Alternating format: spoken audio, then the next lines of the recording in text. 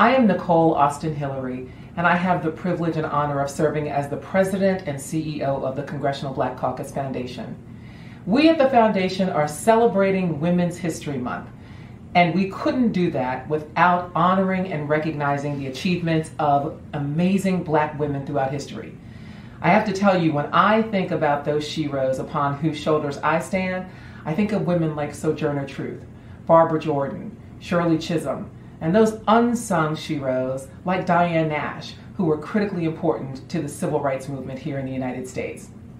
We are focusing specifically this month on the issues of health disparities.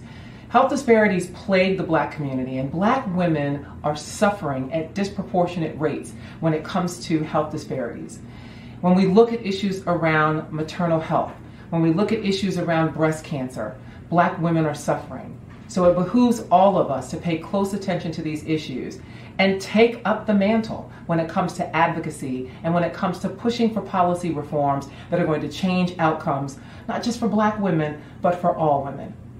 We also are going to spend time this month recognizing and honoring those Black women who are our leaders in the nation's capital, those members of our own Congressional Black Caucus who fight every day to ensure that communities are strengthened and empowered. So I ask you to stand with us, join us, pick up the mantle in your own communities where you have a voice and where you can make a difference.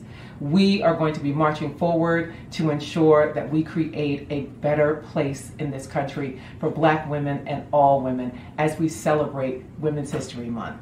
Please join us.